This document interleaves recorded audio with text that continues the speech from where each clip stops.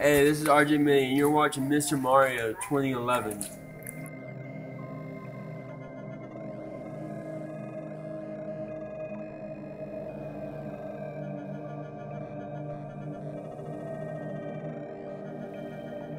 Hey, what is going on everyone? It is me, Mr. Mario, and today it seems like I'm going to be bringing you a tutorial that's been done to death. However, I'm wanting to bring this not only because it is a full tutorial, but because I'm going to be showing you a slightly different way to dump the NAND, which is actually pretty cool, but nobody really knows about it and not too many people see it, even though it's literally right under their nose. But I'll be showing you all this. Anyways, I'm going to show you all how to not only dump your NAND through XeLL on your hard modded Xbox, but also how to flash it through XeLL, which most people know the second part, but not too many people know about the first part. Anyways, the only thing with this is, of course, you will need a hard modded system, but you are also going to need your computer and your Xbox on the same network. Once you have those two ready, you should be good to go for the rest of this tutorial, and we can go ahead and begin.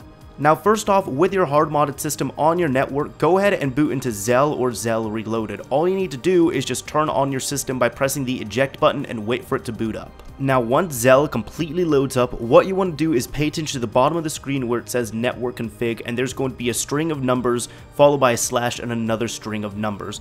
That first address or the string of numbers is the IP address of your Xbox that is hosting XeLL. What you want to do now is go ahead and go over to your computer with your Xbox still on and access that using your web browser. Alright, now this is going to be following a tutorial that I had before, and I know you can do this using other services such as JRunner. However, I've noticed I've had the least amount of issues when it comes to XeBuild, so I'm going to have the latest version of XeBuild, the link to it available down below. Now, XeBuild always gets updated with new patches and everything, and the current dashboard right here is 16756, so that's what we're going to be updating to. Now, once you get XeBuild, you want to go ahead and take that IP address that you found in XeLL, and go ahead, come over here, just put it in your browser. I've already put it here, and this is going to show your CPU key, your DVD key, and all these files you could download. I recommend downloading all three, and these are coming from your system, so don't turn it off just yet. Now, once you have it all updated, what you want to do is go ahead and open up your copy of XeBuild, go ahead and find where everything is. So I'm going to come over here, get my flash dump. Now you can take your CPU key that you got from XeLL, drop it into here, and everything should pop up as normal. So now, if everything is green down below, you can generate your hacked image. Now, before we do this, make sure you have your path set properly, make sure that the bin name is updflash.bin, and have your kernel version be the latest one available, just like right there. So you don't really want to mess with any of the other settings unless you really know what you're doing, but once you have all this set up, you can go ahead and generate your hacked image. Now, once this pops up, we really don't need it anymore, so you could go ahead and hit yes to close everything out. And what you want to do here is go over to where you have your image, and as you can see, you now have an updateflash.bin file. So now what you want to do, you want to go ahead, copy this, and we are going to be putting it on a flash drive. Now, make sure your flash drive is going to be formatted to FAT32, which I'm going to do right here to my own, just in case. So I have FAT32 default. Now, let it be known, if you are formatting this, will erase all your data, so be sure you back up anything. We're going to go ahead, start the format. Once that is done, hit OK, hit close, come over to your flash drive, and just paste it into your root right there.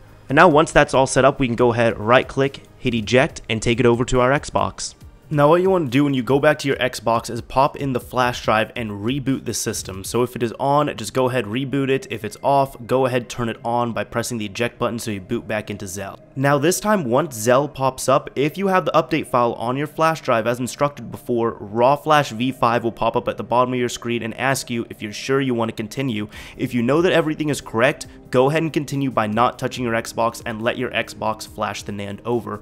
Once it is done, it's going to ask you to shut down. Just go ahead, shut it down by pressing the power button, and then boot it back up normally. Now, once your system is updated, you might notice that your avatar is just a gray figure. Well, if you're worried about that, don't worry too much longer, because I'm going to show you how to fix that up as well too.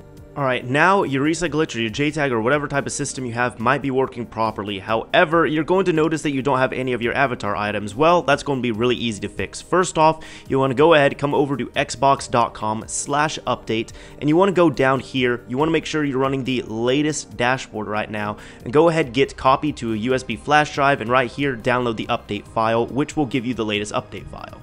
Okay, now once you have the file like you do right here, just go ahead, right click, I'm going to extract everything over here, and you're going to get this one folder called Cache System Update. What you want to do is just copy and paste that over to your flash drive. We'll just use the same flash drive that we used before. Now that that's completely copied over, this is going to be an important part. What you want to do is just click this and you want to rename the folder. All you're going to do is replace the S right here with another cache sign. So you need two cache signs, one that's already there and another one that replaces the S. Once you have it set up just like that, go ahead, eject your flash drive, and let's take it back to our Xbox. Now what I normally do is I just boot back to the normal dashboard, pop in the flash drive, and if you get a message saying an update's required, go ahead, hit yes. If you still don't get that message, try going ahead and doing it while your system is booting up and popping the flash drive in, just like we did with our update file. After that, you should be sorted. Anyways, this is Mr. Mario, signing off. Thank you for watching, everyone, and I hope I helped you all out.